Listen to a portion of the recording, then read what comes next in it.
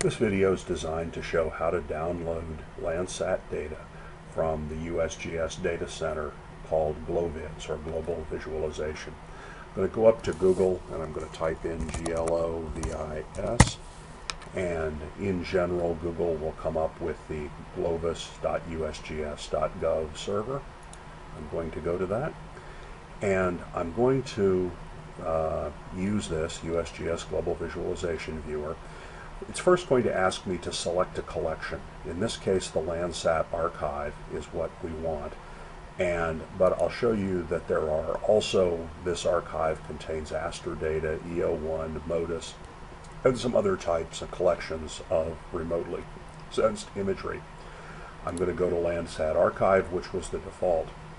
I'm going to come over here, and here what is selected is LandSat 7 SLC off 2003 to present. We want, for the exercise you're doing in class, the LandSat 7 data. However, this SLC refers to scan line corrector, which is a part of the component of the LandSat 7 instrument. In 2003, this system started to go bad, and therefore a number of the images we will get in that collection will have data dropouts and data gaps in them. So we're going to try to avoid that for this exercise by coming down to the LandSat 7 SLC on 1999 to 2003 set of images. So we'll be searching through images in this particular period of time. Now, the area I've chosen to download my image is the Georgian Bay area, which is off of Lake Huron in Canada. I'm going to click with the mouse in the general area of that, and then I'll be able to find it by looking at the viewer that will come up in a moment.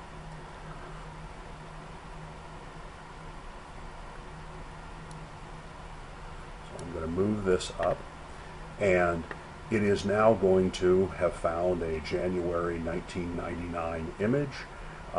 It's a little over from where I'm looking, which is going to be up here. This is Georgian Bay, and this is Christian Island right here.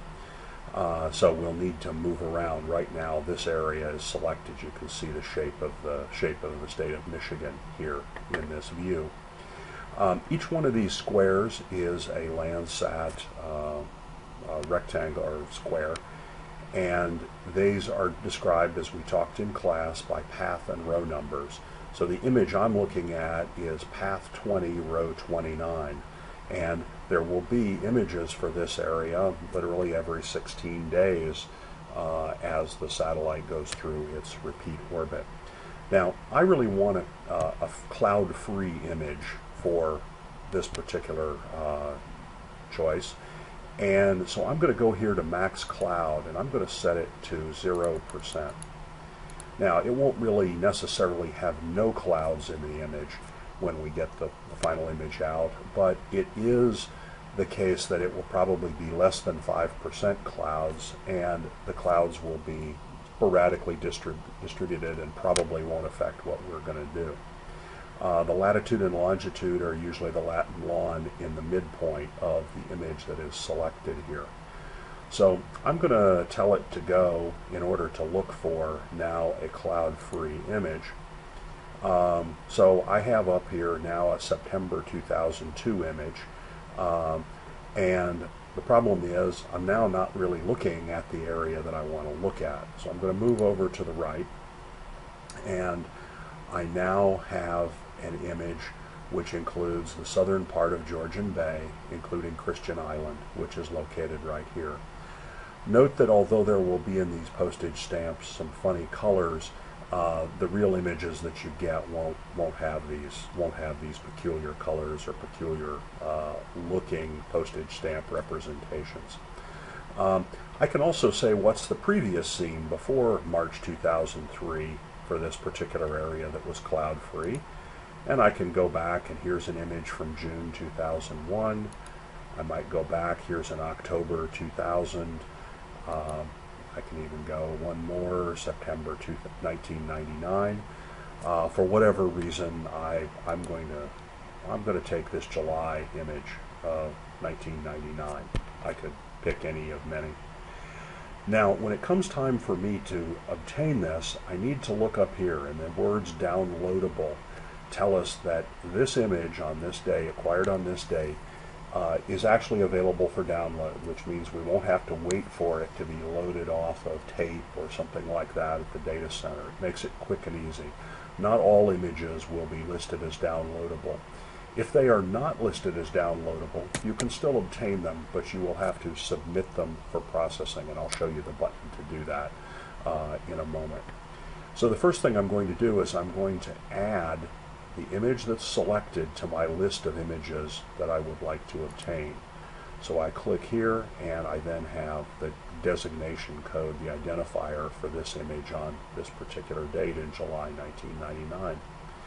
Now, you can load many data sets if you wish at the same time. I'm just going to download this one. At this point, I have the choice of clicking download. I said earlier, if it doesn't say downloadable above, you would submit it. And when you submit it, that causes the process of bringing the data, making it available, and then USGS will send you an email when it's ready. The last time I did this last week, it was about 24 hours to obtain the data. They say 2 to 3 days, but usually it's faster than that. So I'm going to click download. It warns me that this is a 223 megabyte data set, so it may take a while to download. I'm going to say yes to continue, and I will probably get a display up here in a moment that will indicate that the download is happening. The response from the USGS is this website that came up, and it offers the opportunity to click a download button. Before this window came up, I had to log in. It's a free registration with USGS, and you just need to register yourself, and then you can download data like I'm doing.